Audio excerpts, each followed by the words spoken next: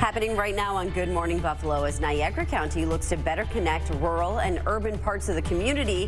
Why officials say bringing everyone together is so important. Plus, I've been digging through police reports all week. The new details on a brazen robbery in West Seneca. A very warm and muggy start to your Thursday, and I'm tracking some showers across parts of Western New York this morning. And a popular fundraiser returns to Western New York. Taylor's going to show us how you can take part in this mission to help others. Streaming live to start your day, this is Good Morning Buffalo. Good morning, Buffalo. It is 5 o'clock. Thanks for joining us on your Thursday morning, almost Friday. Hey, if you're driving in the city this morning, just take care. The firefighters are going to be out there as they start their Fill the Boot campaign. Taylor's going to be with them this morning, but just keep your eyes open. We'll keep an eye out for sure and check in with Taylor coming up in just minutes as we say good morning to you at 5 o'clock. Thanks so much for being with us. We'll get you out the door with that already sticky forecast. Oh, I had the air conditioner cranked this morning on my way in. It is very warm and very muggy to start off your day today. I'm tracking some rainfall as well. You'll find those showers over Chautauqua County right now and some more rain out over Lake Erie. This rain moving off toward the northeast, passing from Westfield and Chautauqua, heading over toward Dunkirk at around 5:18. Stockton in the next couple of minutes. Sheridan around 5:30.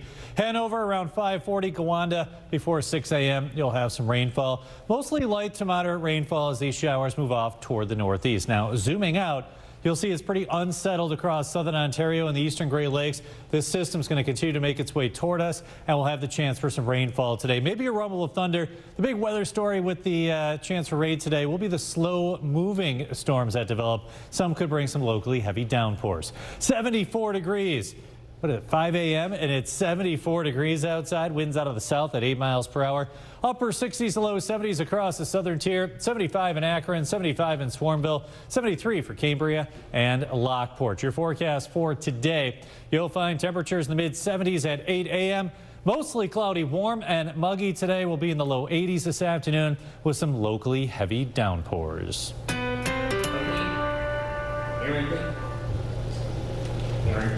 You're welcome. Aaron, thank you.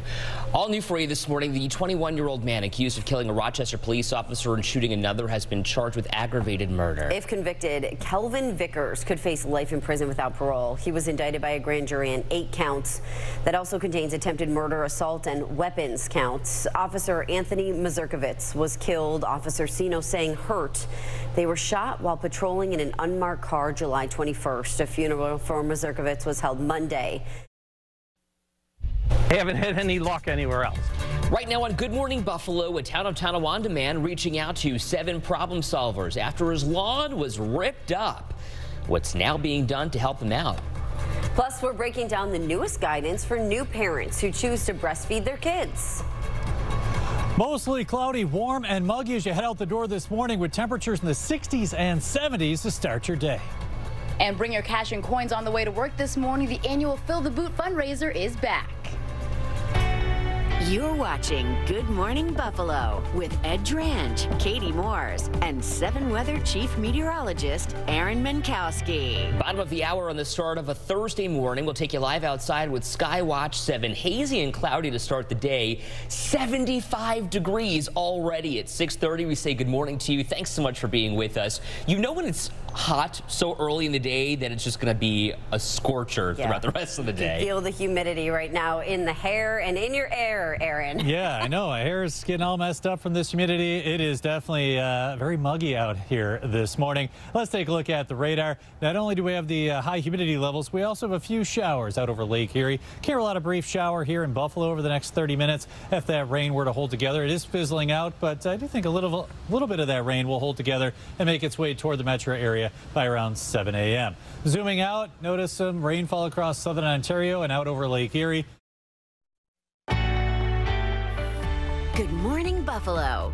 We're keeping your morning moving. Good Morning Buffalo at 7:23. The 21-year-old man accused of killing a Rochester police officer and shooting another was indicted by a grand jury on 8 counts, including aggravated murder. Kevin Vickers accused of shooting officers Anthony Mazurkiewicz and Sino Sang July 21st. If he's convicted, Vickers could face life in prison without parole. We're expected to hear from Governor Hochul this morning about new measures against illegal guns. In June, the state attorney general's office took action against 28 gun dealer statewide for advertising or offering to sell unfinished frames, receivers, or kits with both, which could be used to create ghost guns. 9 of those businesses were here in Western New York. Let's take a live look at the start of your Thursday morning. 75 degrees as you're stepping outside, and it is humid. Aaron's tracking your forecast after this.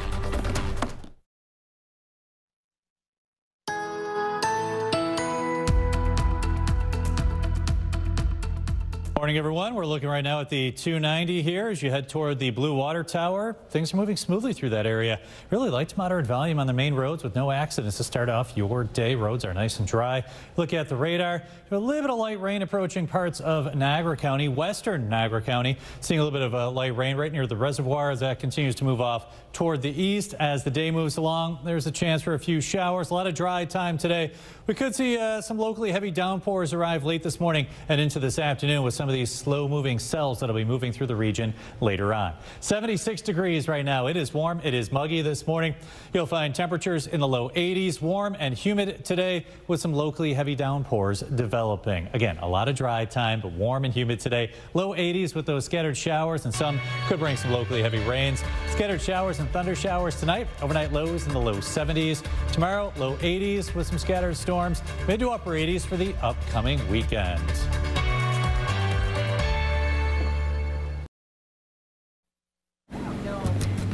Good morning. I am Mercedes Wilson. Good morning, and I'm Emily Lampa live at the downtown Buffalo Country Market. I'm super excited to tell you all about it because, of course, there's fresh vegetables, healthy options, and you can take advantage of it during your work hours. If you haven't heard about it, we'll have all the details. How about throwing some of those veggies on the grill? Summer is not over, folks. We have some barbecue essentials just in time for that weekend party. And check out this cast of budding Broadway actors. We'll hear from the Beauty and the Beast in just a bit.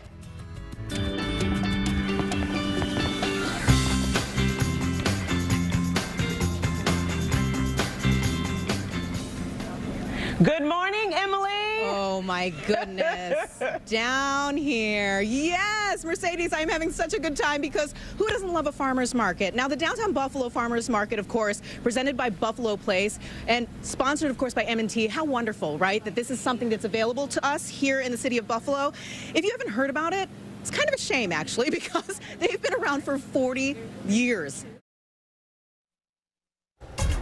Right now on 7 News at noon, the race is heating up to represent the Republican Party on the ballot for New York's 23rd Congressional District. New allegations raised by one of the candidates. Plus, Niagara County leaders looking for your input this noon on the finishing touches to add more bus routes in rural communities. And happening in your neighborhood, the Corn Festival is back. What you need to know if your family is heading down to eat. Streaming live from downtown Buffalo, this is 7 News. Well, good afternoon. I'm Jeff Russo. We begin today with developing news out of Russia. WNBA star Brittany Griner sentenced to 9 years in prison for drug possession and smuggling. The judge says the 6 months Griner has already served in custody will count toward the sentence. ABC's Justin Fintz following these new developments from Washington for us. Tonight, looking for leads. We are making significant progress in the case. The movement made in an 18-year-old investigation. Stadium concerns. How some community members want to make sure they're not left out of the Buffalo Bills stadium deal. High humidity and chances for rain continue, but cool relief is in sight. I'll have the forecast straight ahead. Feeling ducky. The community cooperation that lets you go on a hunt. Streaming live from downtown Buffalo, this is 7 News. Good evening, I'm Leah Lando. Jeff is on assignment tonight. There might be a break in a murder investigation that has lasted for more than a decade. Yolanda Bindix was just 25 years old when she was murdered in Jamestown. That was back in 2004. Her killer still has not been found, but the search for justice has not stopped. Senior reporter Eileen Buckley tells us about the new leads investigators say they found and new technology that could help crack this cold case. Tonight Tonight at 5:30, hitting the mat, how the state just made it easier for girls to grapple and what this means to one young athlete who made her mark against the boys. Increasing inclusion, how the state is now making it easier for all people to declare their identity. And sentencing day, the punishment a basketball star has been ordered to serve, and the one avenue she still has that could set her free. Streaming live from downtown Buffalo, this is 7 News. Good evening, I'm Hannah Buehler. A young girl who is a pioneer in her sport is just part of a growing trend in high school athletics. The National Wrestling Coaches Association says the number of girls on high school wrestling teams has increased almost 35 times between 1994 and 2021. Jocelyn Person reports on the new expansion coming to New York State and what this means to a girl who has dreams of going pro. Right now on 7 News at 6, closing the door on a decades-old cold case. Tonight, a family's fight for justice. We've developed a number of new leads. A lot of new information has been garnered, and we are making significant progress in the case. Then how will the new Bills Stadium benefit you, the taxpayers who are footing most of the bill? Neighbors tonight making their voices heard. We've been left out too long, and that's immoral. Also, is back-to-school shopping breaking the bank? We're tracking down your best deals. And Believe in Buffalo tonight, we were in the South Towns checking out a brand new gaming and entertainment complex, highlighting some classic games along with the high-end virtual reality entertainment. It's coming up tonight on Believe in Buffalo. Streaming live from downtown Buffalo, this is 7 News. Well, good evening, everyone. I'm Jeff Russo, live once again in Blaisdell tonight at Orion's Landing, offering a new twist on a classic arcade. We're going to show you all this has to offer, this facility, coming up tonight and Believe in Buffalo. Playing video games tonight. Love it, Jeff. We'll see you soon. We'll check back in with you in just a bit. But we begin tonight with a growing problem for some families making ends meet in the school supply aisle. The price of the back-to-school haul expected to top $660 per student this year. That's an 8% boost from a year ago. That cost leading some parents to make some tough decisions. In a recent survey, more than a third of parents say they won't be able to afford all of their kids' school supplies. 42% say they plan to take on debt to buy everything on the list.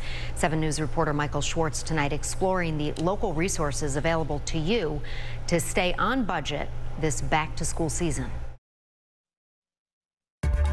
Tonight on 7 News at 7, the significant progress police say they're making in solving a nearly 20-year-old murder of a young woman in Western New York.